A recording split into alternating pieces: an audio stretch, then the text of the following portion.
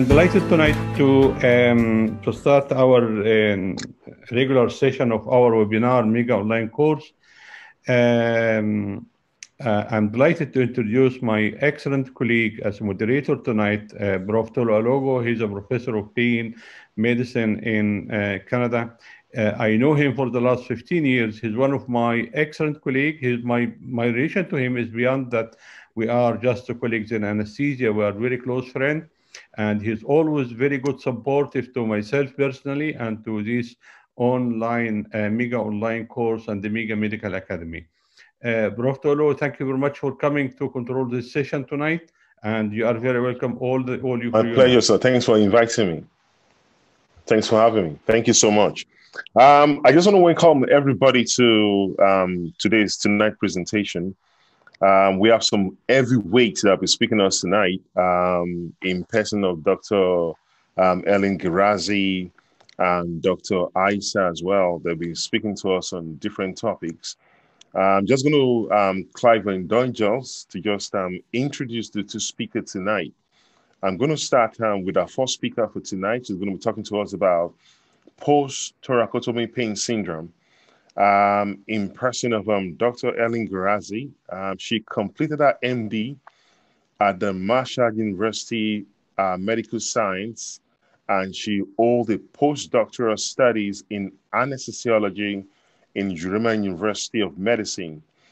She got a pain fellow degree from Tehran University of Medical Science from Iran, and she holds a fellowship of the interventional pain practice from Texas Tech University and the USA. She's a private consultant in pain medicine in Iran. She has published so many books and many papers about pain management in repeated journals. She is serving also as an editorial board in so many journals as well. She has been invited to speak at so many meetings, both international and local meetings. She's a pioneer on ultrasound-guided spine injection, and she's participated as a faculty and trainer in so many cadaver workshops and ultrasound, both ultrasound-guided and fluoroscopic-guided pain injection. She constantly contributes to the growth of pain medicine worldwide. It's my honor and pleasure to have Dr. Gharaie speak to us tonight about post-thoracotomy pain syndrome. So you can all have your questions ready. This is one area I have so much interest in terms of managing patients that had thoracic surgery or even have breast surgery that still develop post-thoracotomy pain. She's going to talk to us tonight about the etiopathogenesis, how this patient present, and also the investigation and all the interventional approaches in managing this pain. So I hand you over to Dr. Gharaie. Thank you so much. Thank you, Tolu. Thank you for introducing me. This is an honor for me to help for improvement of pain education in Egypt. Hi, everyone. I wish you are safe and well. I know this webinar series are really an inspiration and motivation journey for us in this difficult pandemic time. In fact, I have been invited to Egypt many times, but I was not lucky enough to see your beautiful and historical country. And I would like to thank Dr. Saad Mahdi for giving me this opportunity. This was really a good aspect of pandemic that breaking barrier and brought us closer together. And Dr. Saad Mahdi asked me to talk about chronic pain, and also he asked me to talk about intercostal nerve block and paravertebral block. So I choose this topic for you, post-thoracotomy pain syndrome.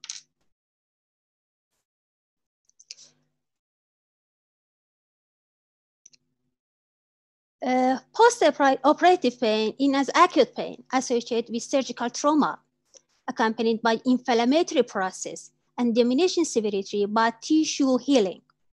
Thoracotomy is one of the most painful surgical procedures known because many muscles, many bones, joints, neurovascular structure, fascia, and parietal nerve are pain-sensitive structure and injury during the incision. And when nociceptive stimuli generate during the surgery, it transmits to upper cortex via afferent originating from this structure and lead to chronic pain. And the chronic pain is that make any treatment very difficult.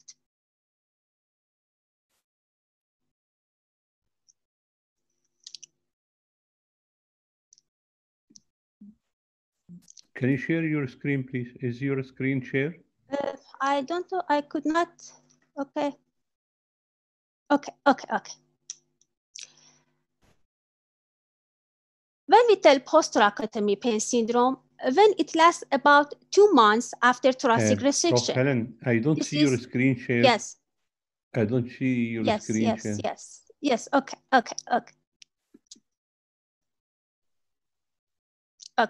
According to Associated Study of the Pain, they say that 2 months is enough.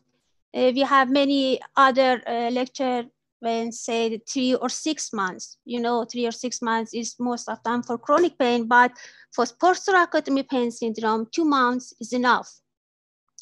And the pain is moderate to severe, typically numbing, tingling, burning, shooting. We have local pain, and also we have radicular pain. This is very important. In post-thoracotomy pain syndrome, you have radicular pain, even shooting pain, even. You have allodynia, you have hypersensitivity, you have hypoesthesia, all that you will see in a kind of neuropathic pain. For the first time during the World War II in 1944, they introduced this syndrome. And the incidence of it is very different according to the lecture. Maybe you have see 20, 10, but in the recent revolution in the 2020, they reported 33 to 91% after thoracic surgery. And this wide variety, this is because of the risk factor for this syndrome and many bias that will happen during the study of the incidence of the syndrome. About the etiology, we have an injury. We have injury due to incision of the thorax. And this cause rupture of the muscle, fascia, injured the joint. We have 3 kinds of the joint. In a spine, in thoracic region, we have costochondral joint, costovertebral joint, costotransverse joint. We have even facet joint. During the resection and during the manipulation in the thoracic region, may be some strain on this joint, and even dislocation of this joint may cause pain, even chronic pain. And even in thoracic region is a special site in the body because you have a radicular nerve. This is the only site in the body that ventral root leave the intervertebral foramen and pass under the ribs, a unique pass. And there is no plexus. We have not lumbar plexus or sacral plexus. We have intercostal nerve independent each other, pass under the ribs. And this nerve is near to visceral organ, near to lung, near to parietal pleural. So it's possible that during the surgery, or even when you enter a chest tube, may injure the pleura, and there is possibility of visceral pain in post-thoracotomy pain syndrome also. And the most common reason for post-thoracotomy pain syndrome is intercostal nerve injury. There are many risk factors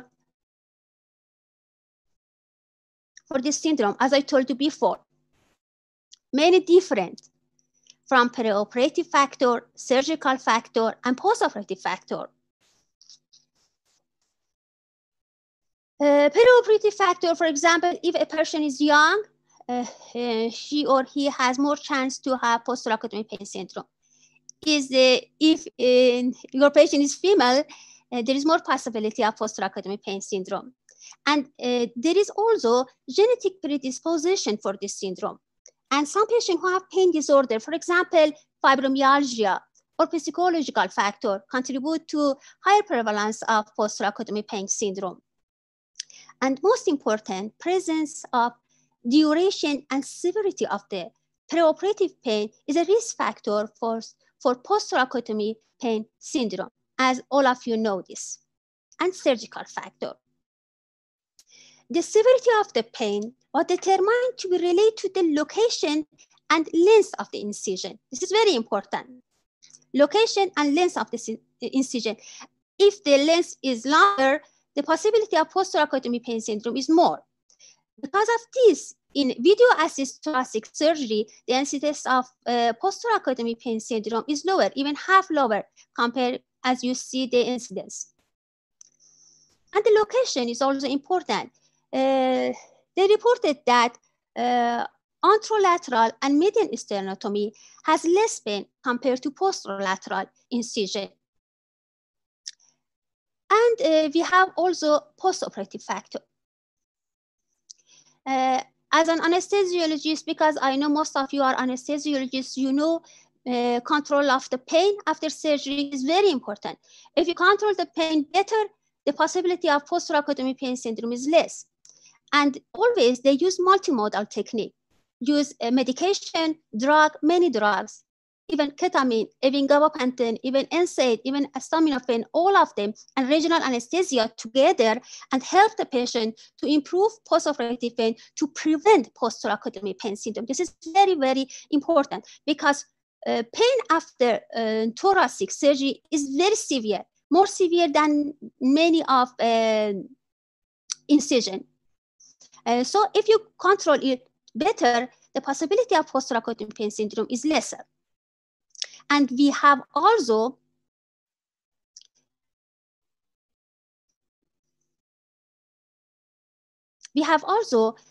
possibility of radiotherapy, chemotherapy, and tumor recurrence. Always think to tumor recurrence after a patient comes to you with an incision in thorax. You see the incision and say, yes, this is post-thoracotomy pain syndrome, but there's a possibility that you have a tumor which is recurrent. And prolonged hospitalization. Prolonged hospitalization and its psychological effect as a reason of post-thoracotomy pain syndrome. So we have many, many risk factors. About the pathophysiology, although the pathophysiology of post-thoracotomy pain syndrome is not yet been fully elucidated, it is known that it is a complex pain, neuropathic pain, nociceptive pain, and visceral pain. This is very important. We have a surgical trauma here. As you see, there is a surgical trauma here. It releases nociceptive factor, for example, substance P, calcium gene-related peptide, glutamate, NMDA activated. And they send a response from here to dorsal root, and then to contralateral spinal cord, and comes to limbic system and cortex. And we have also, after any trauma, change in the genetics.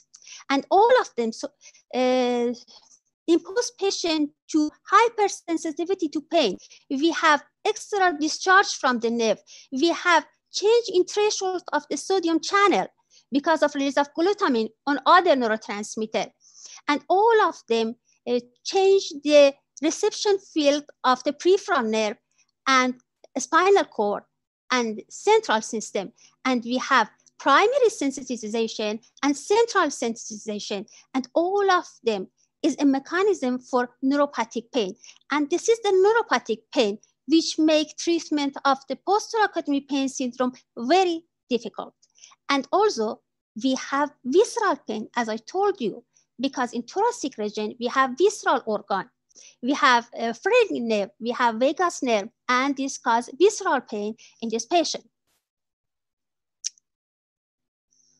When a patient comes with thoracic pain and refer to your pain clinic, this is very important that you know, although this patient comes with a scar history of thoracotomy, but you always must think about differential diagnosis. As I told you, maybe a recurrence of the cancer.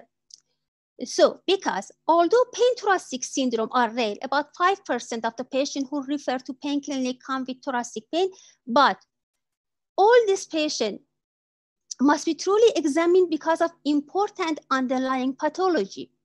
When a patient refers to you, with a scar of thoracotomy and pain, first of all, you think about post-thoracotomy pain syndrome or post-mastectomy pain syndrome, or after chronic artery bypass grafting, sternotomy, midline sternotomy also cause post-thoracotomy pain syndrome. But always you have to think about the referral pain from internal organ, even into the abdomen, from renal organ, from esophageal, from pancreas.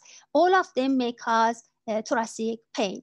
And spine-related pain, for example, vertebral body, you may have fracture due to metastasis or even due to osteoporosis, and patient referred with thoracic pain and even have an scar.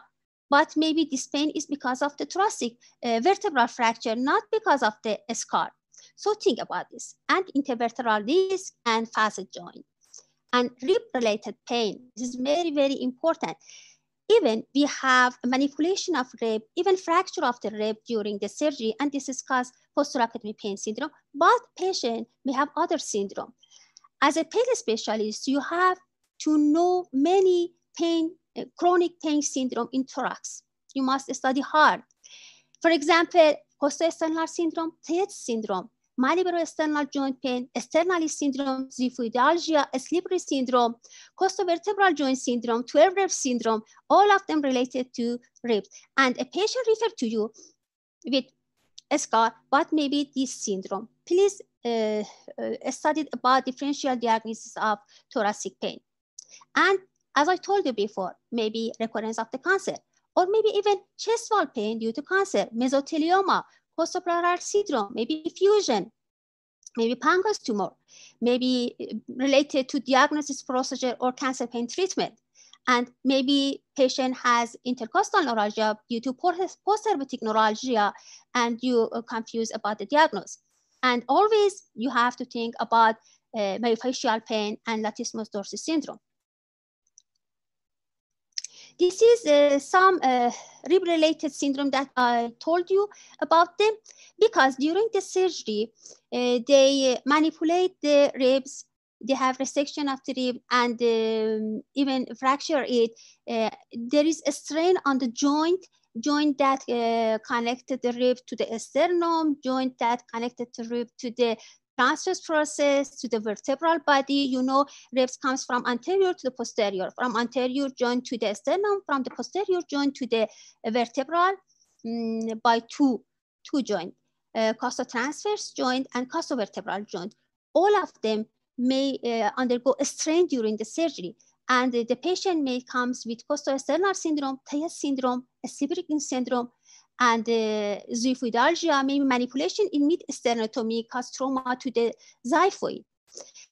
All of this syndrome, the pathology of all of this syndrome is not known completely, but in the history of all of them, we have a history of trauma.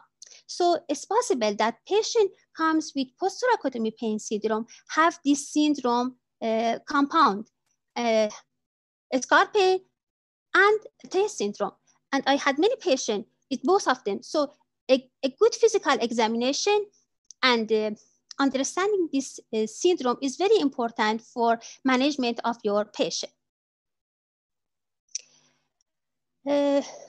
Fortunately, thoracic pain syndrome, most of the time, is a mild or moderate pain syndrome. And only in 5% of the patients have severe pain. And most of them respond to conservative treatment. All the drugs that used for neuropathic pain can use this in this syndrome. And I know you had many conferences before about neuropathic pain. Tricyclic antidepressant, amitriptyline, imipramine are from the first-line treatment, and also they help to improve depression of this patient, because all the chronic pain patient has some kind of depression because of the pain. Pain is not a good thing. And also serotonin norepinephrine reuptake inhibitor antidepressant, venlafaxine and duloxetine, they help to remove anxiety in this patient also. And anticonvulsant, you know, they are also first-line treatment in this patient and help patient for sleeping. And all of them has a side effect that you know more than me. And topiramate, which inhibit GABA and NMDA together. And we have also topical drugs like lidocaine, which is very good for allodynia and for focal pain. And about NSAID, there is no evidence for use of NSAID in neuropathic pain and in post-thoracotomy pain. And opioids are the strong pain relieving drug, which used for as a second or third line for treatment of neuropathic pain. So this is the medication which you can use for treatment of the patient when referred to your clinic with post-thoracotomy pain syndrome. But if your patient don't respond to conservation therapy, which may include TENS, acupuncture, even botulinum toxin injection in the focal point of the pain, you can go to intervention that I know you love it too much. Okay, interventional pain management. Interventional pain management, for the interventional pain management, you must first know about the anatomy. Anatomy is the first step for learning the intervention. So if you want to do the intervention, please first study hard about the anatomy. First of all, you have to know pain syndrome, different pain syndrome in thoracic region. You must be familiar with different pain syndrome in pain clinic. Otherwise, you couldn't help the patient. Then, if you want to perform procedure, you must first know anatomy. Anatomy is very important because as you see here, the nerve exits from intervertebral foramen and then give some branches. First, give a posterior branch which go to paraspinal muscle and to the facet joint, anterior branch which go to the sympathetic great ramus communicant and sympathetic chain, and then this nerve come here, a lateral branch. You see this lateral branch innervate the muscle and also has branches up to down. Because of this, we say there is overlap between intercostal space. Because of this, when you work as an anesthesiologist for controlling pain during the surgery, not for chronic pain, you when you want to use intercostal block, use the block of the incision level and 2 level up and 2 level down. This is because of this branch. And we have a small branch, anterior branch here. This is very important because most of the time you don't consider this. This is the branch which gives innervation near to sternum. We see we have many different incisions in thoracic region, maybe a small incision here in anterior, maybe midline thoracotomy, even maybe we have a scar of the surgical drainage. In some of my patients, there is no pain here, just pain is here.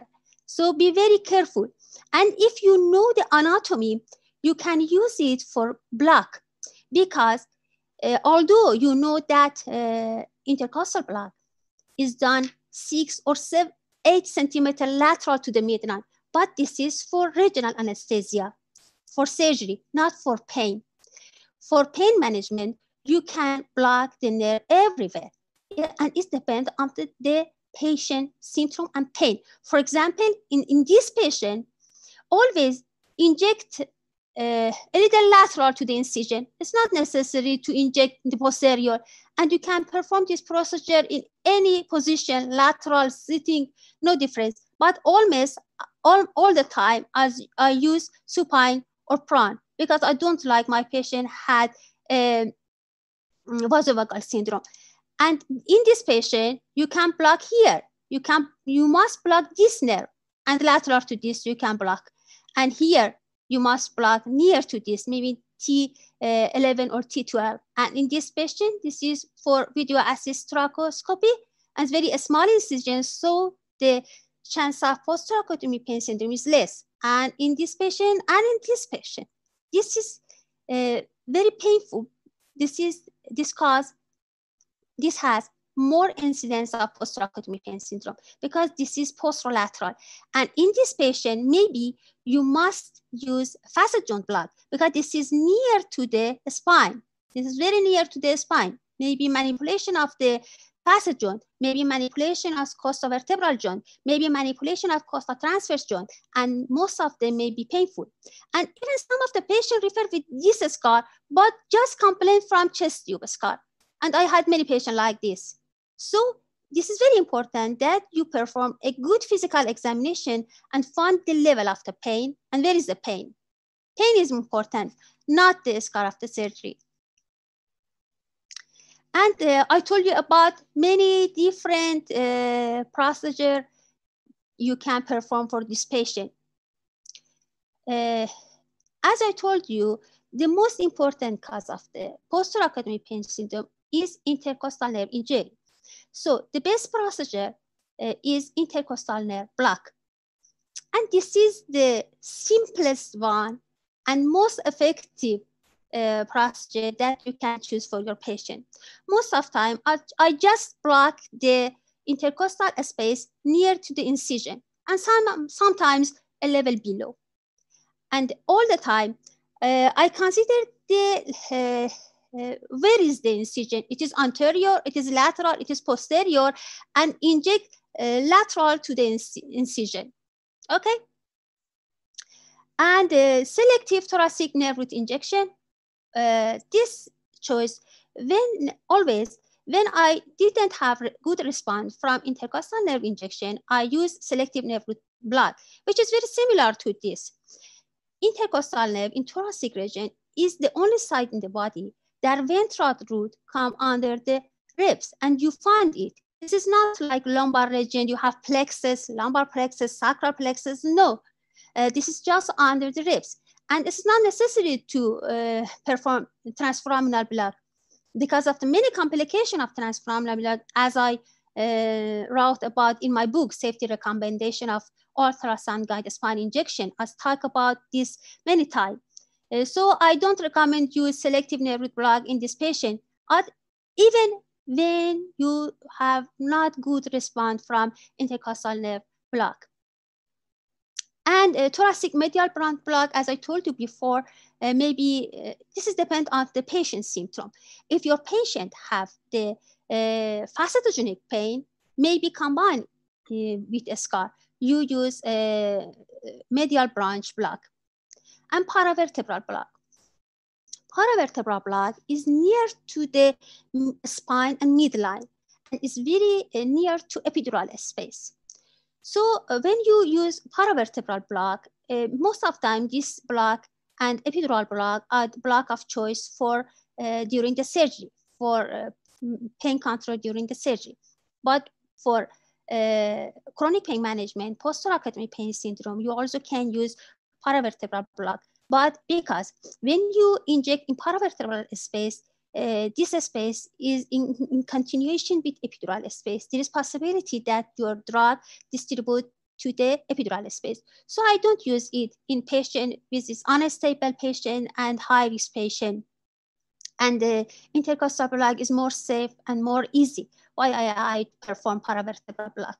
Sometimes it's necessary to perform paravertebral block, but most of the time intercostal block is enough. And one good thing for paravertebral block is that it also blocks sympathetic chain.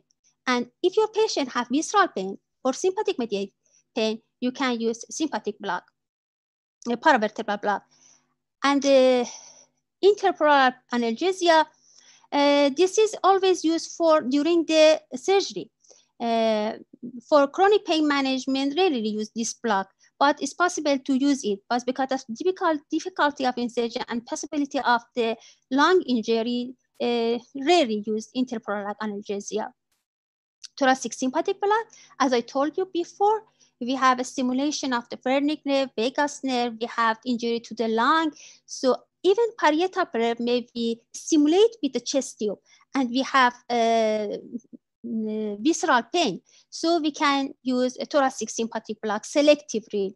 When we use paravertebral block, there is possibility that the block the sympathetic chain, but in selectively thoracic sympathetic block, you block the sympathetic chain. And thoracic epidural anesthesia, as you know, this is the choice for post-operative pain control. Very good result from it.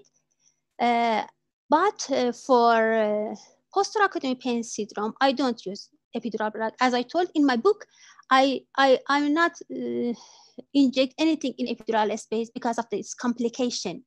So I prefer to choose more lateral block. When you far from epidural space, the complication is less. Because of this, all the time they introduce, for example, erector spine block, pectoralis, serratus anterior pram block. Why? Because they want to be far from epidural space and this complication. So you can use epidural block, but when you have intercostal nerve injection, why use epidural block? And then if you have not enough response from your blood, you can use neurolysis with phenol, with alcohol, or radiofrequency. Also, I didn't use them. This is just for patients who has a short life expectancy. And when you inject in a selective nerve root block and your response is short, you can use dorsal root ganglion pulse radiofrequency. In dorsal root ganglion, you just permitted to use pulse radiofrequency, not conventional radiofrequency. And we can use although pulse radiofrequency on intercostal nerve, and it's easier, and we have good response. So if you inject intercostal and you had short response, or your patient is not satisfied, you can use pulse radiofrequency of intercostal nerve or dorsal root ganglion. But procedure for dorsal root ganglion is more difficult compared to in pulse radiofrequency of intercostal nerve. And new method of pain control, neuromodulation, spinal cord stimulation, very expensive, and is used when patient is refractory to other treatment. We choose it. And the newer one, dorsal root ganglion stimulation, introduced in 2010 after they didn't receive good response from spinal cord stimulation. They choose dorsal root ganglion stimulation. This is very similar to a spinal cord stimulation, and the difference is that they directly stimulate dorsal root ganglion at the level of the pain, at the level of the incision.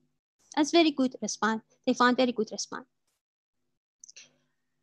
Okay, again, review them. Dorsal root ganglion pulse radiofrequency. It's used for neuropathic pain syndrome and help in case where a radiculopathy is part of the pain presentation. Thoracic sympathetic blood is used in diagnosis and treatment of thoracic pain syndrome, such as neuropathic pain, chest wall pain, and thoracic visceral pain. And neurolysis or radiofrequency ablation used for well-localized severe pain in patients with short life expectancy. I didn't use it. No time I use it. And neuromodulation. Neuromodulation is used for chronic well-localized neuropathic pain.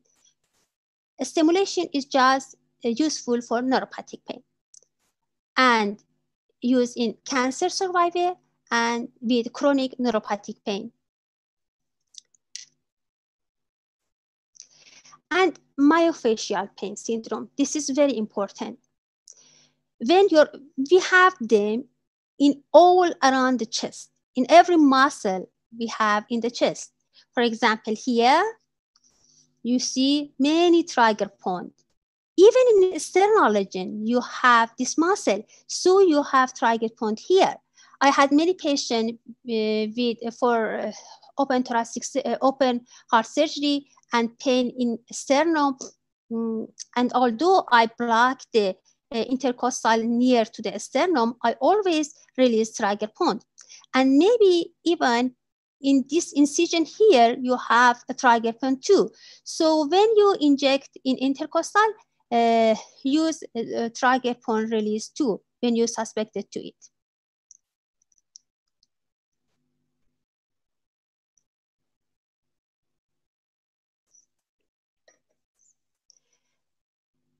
Intercostal nerve block today performed with ultrasound, but this is the fluoroscopy technique.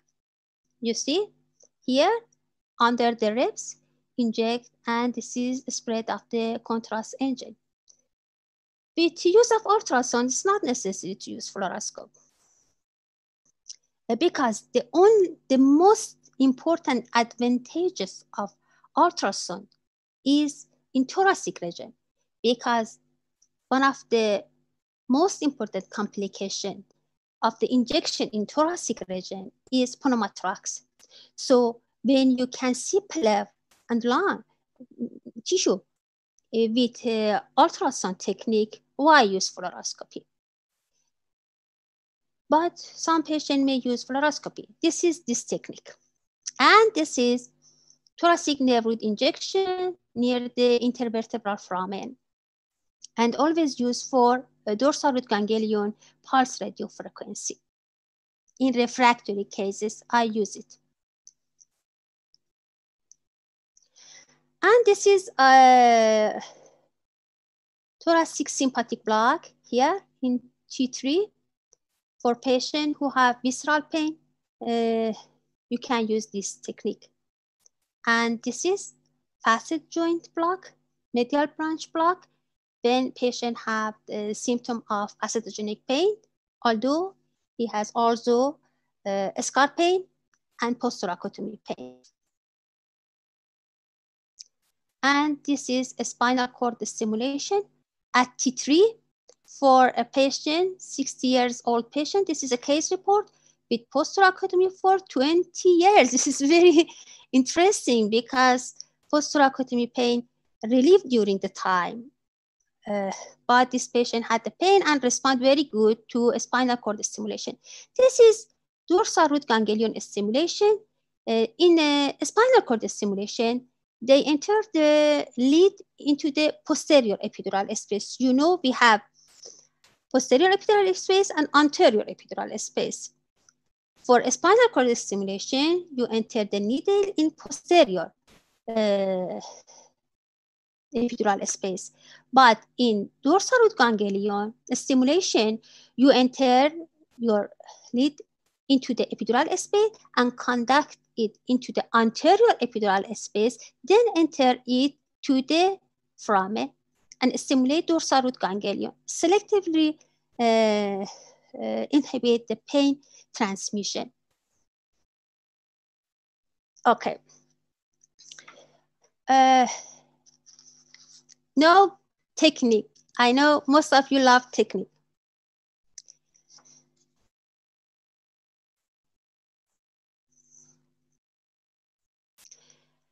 I want to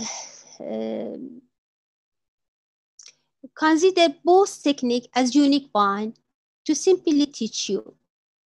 In my idea, both techniques are one technique. Because you see here, this is the ribs, yes? As I told you, you can perform intercostal block anterior, lateral, and posterior. This is posterior one. And you see this muscle up to ribs.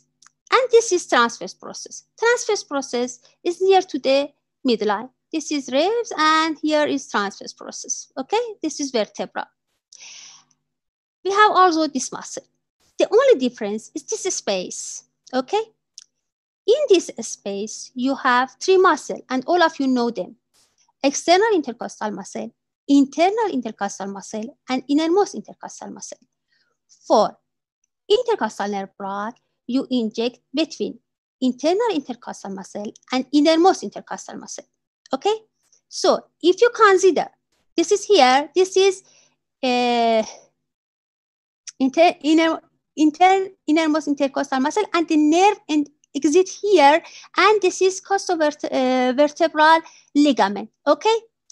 If you consider that internal intercostal muscle ligament extend to costotransverse ligament, this would be very simple for you. Here you inject here, and here you inject under the costotransverse ligament. I explain it more for you later. Okay, see? For intercostal nerve block, you always, for thoracic injection, use linear probe. This is enough because the ribs even transverse process are very superficial. So linear probe is enough. You put, in this technique, you put probe longitudinally for both of them, for intercostal block and for paravertebral block. Yes, see, the only difference is that put it here on the ribs, and in this technique, put it on the transverse process. And the view are very similar.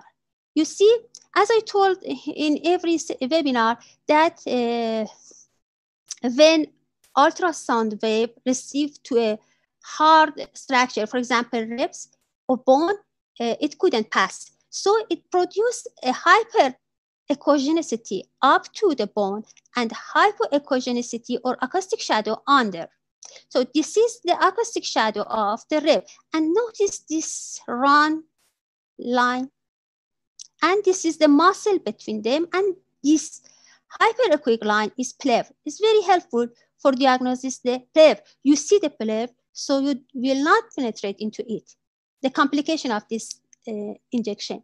And here you see the transverse process, put probe again longitudinally, and here, this is transverse process, okay? And look this line up to the down. This is costotransverse ligament.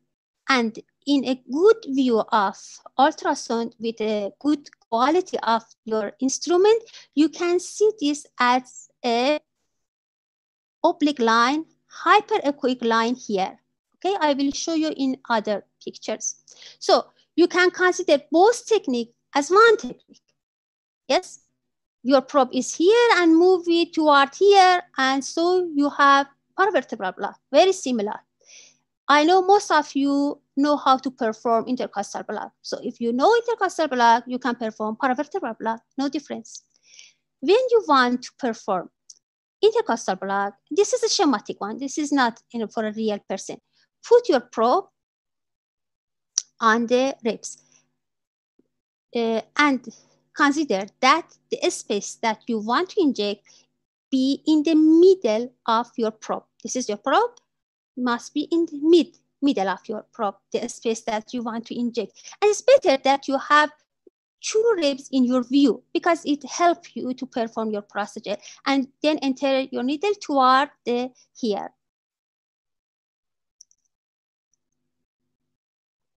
Please look at this schematic picture and memorize them. It's very important. Sorry, Dr. Gharaie, just about 5 minutes more. Okay. You see, this is the muscle. This is the vessel between internal intercostal muscle and innermost. And this is paravertebral space, as I told you before. It's very important. This is, as I told you before, internal intercostal membrane continues with superior costotransverse ligament, okay? And both are the same. And we have many nerve here. As I told you, when you inject in paravertebral space, it's very near to intervertebral foramen and epidural space, okay? And always put your probe perpendicular to the ribs. We have rib here and put it perpendicular. And when you receive to the transverse process has like this, they are oblique.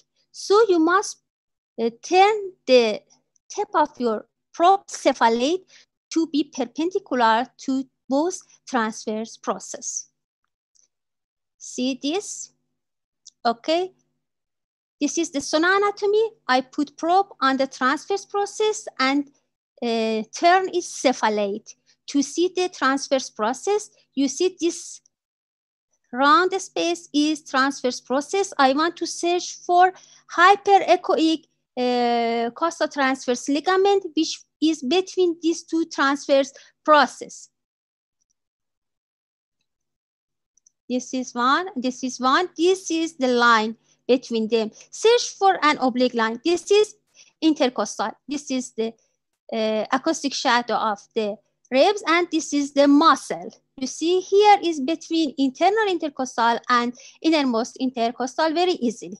The muscle parallel to tip of your rib is external intercostal.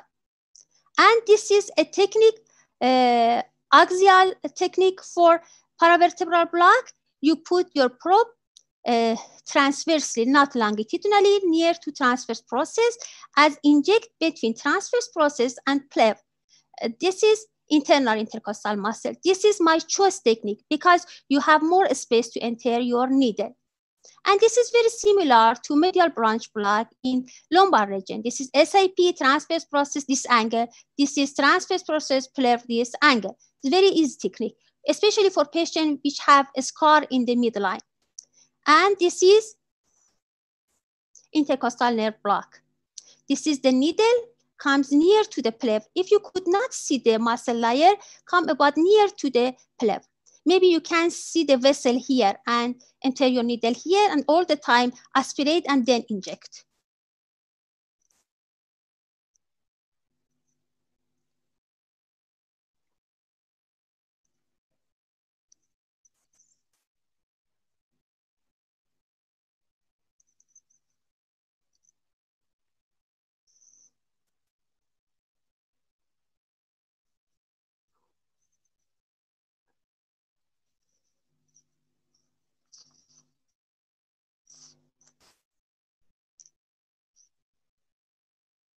This is paravertebral block. See this line, hyperechoic line? This is the costotransverse ligament.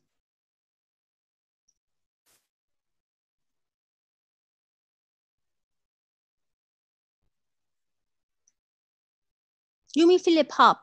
It's more thicker than internal intercostal muscle in intercostal transverse block. And always pleural move downward in both technique.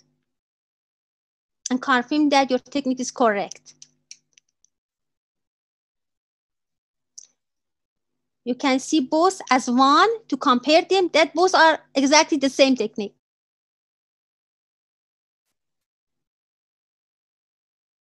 A little difference in acoustic shadow of transverse process and ribs, you see. Always turn your probe cephalate in transverse process when you receive near to a spine to have a good view of costotransverse ligament.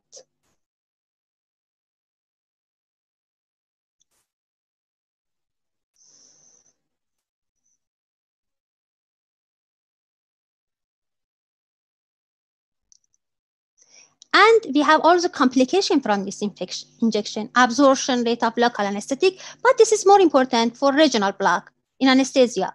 In pain injection, you use a low concentration, low volume, even 1 or 2 level, and we have not the possibility of toxicity of local anesthetic, but you have to know it. And pneumothorax and infection, as I told you. And over last 3 years, we have many improvement in the diagnosis of pathology of this chronic syndrome. And we have also raised awareness about the healthcare professional and the patient about the presence of the syndrome. And we have still much more work to done to improve our ability to diagnose this syndrome and help these people. And I'm hopeful that this lecture help you and improve your quality of your treatment of your patient. And it's all. Thank you very much. Wow. Thank you so much, Dr. Gharaie. That was absolutely very extensive overview. We appreciate the veracity, the details, and all the pictures as well. I really hope maybe going into the future, Dr. Mahdi will be able to organize possibly a practical session for some of us to be able to demonstrate some of these procedures as well. Thank you once more, Dr. Gharaie. Now, there are a few questions that have been listed out. We're going to be very fast with this because our time is fast spent. One of the questions that was asked was, one, can we do cryoanalgesia post-op for patient having thoracotomy pain, Dr. Gharaie?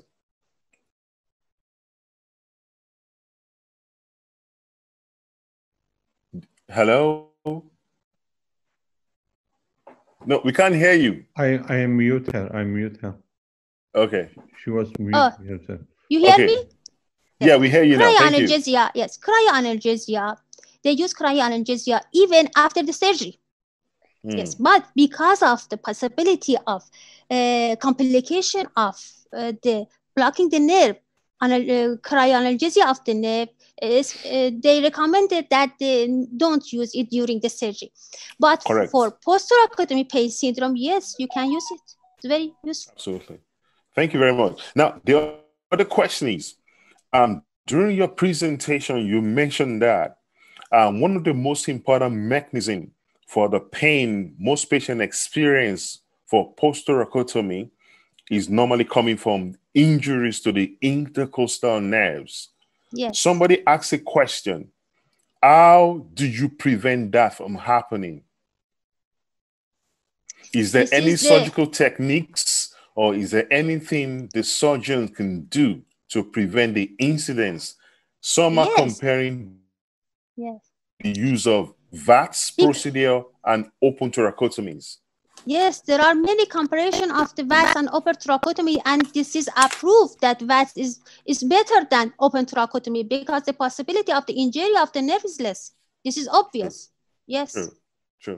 Less tissue injury, less respect to the tissue, less chronic pain. Correct. Now, another person asked a question. For patient having post-hepatic neuralgia, that's epizoster affecting the thoracic dermatomes, what is your best choice of treating such patients? Post-hepatic neuralgia has an algorithm itself. Like any neuropathic pain, is a neuropathic pain. First conservative treatment and then interventional treatment. Intervention treatment, one of them is intercostal nerve block, another one is selective nerve root block, another one is pulse rate frequency of dorsal root ganglion. All of them you can use for this patient, and they are very resistant to the treatment. Post-herpetic neuralgia is a difficult type of neuropathic pain for management. Absolutely. Now, one other question somebody asked, you mentioned that instead of doing the conventional radiofrequency ablation for most of the patient, you choose to do a pulse RFA for the patient. Is that asking a question? Now, what about cancer patients that are going to be dying? Do you worry about deafferentation pain after conventional RFA for those patients? No. Okay. Yes.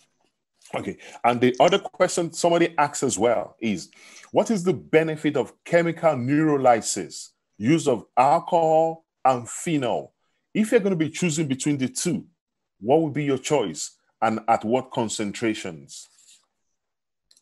I don't use chemical neurolysis at all because you cannot control distribution of your phenol or alcohol. Okay? So I don't use them and I have no experience about it. Sorry. Okay. All right.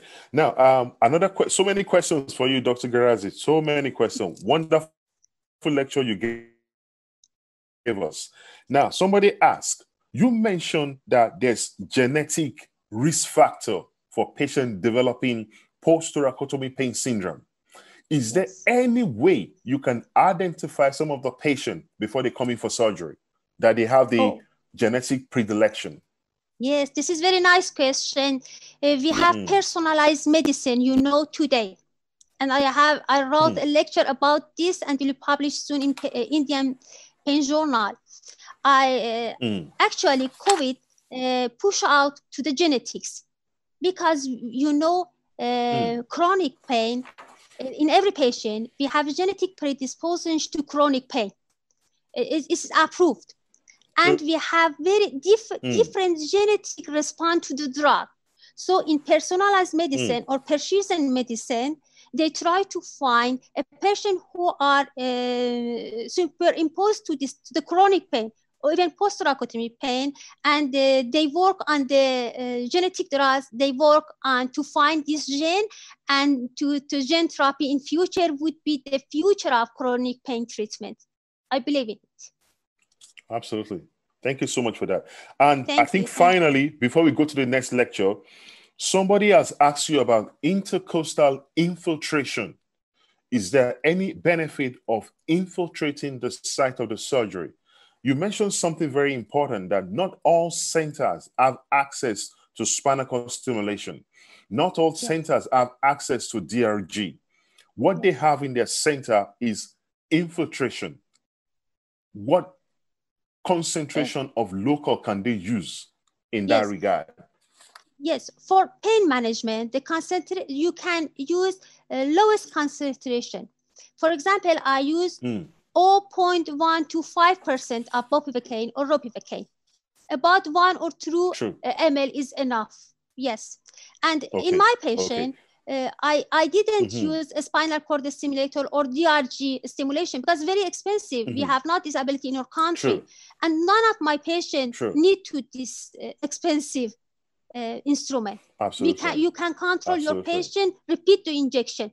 When your patient have again, the patient refer to you and repeat the injection, or even use radio frequency, or even use phenol or alcohol chemical neurolysis if you have not other possibility of use another instrument. Yes, thank you. Thank you for your question. Fantastic. We just want to thank Dr. Gharaie for the very outstanding lecture you're giving us. Thank you for the fantastic overview.